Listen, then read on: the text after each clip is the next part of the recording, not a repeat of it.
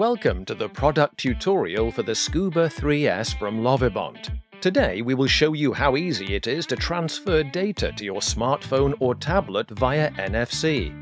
Select the function for data logs in the device settings and confirm your selection.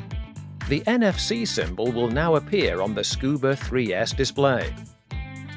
Check whether NFC feature is activated on your mobile device. On some devices, this function is automatically enabled, while on others you may need to activate it manually.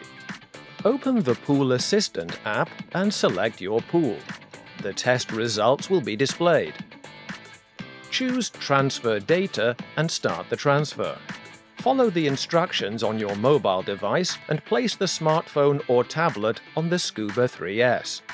The position of the NFC chip may vary depending on the brand or model of your phone. You may need to try different positions to ensure optimal functionality. The data transfer is now completed. If it doesn't work immediately, or if you receive an error message, lift the device briefly and place it back on the Scuba3s. All measurement results are now transferred to the app. You can select individual results to be saved in your pool dashboard. Now you can monitor your pool measurement results anytime, anywhere. Did you know? You can find us on all major social media platforms. Watch more how-to video tutorials here on YouTube.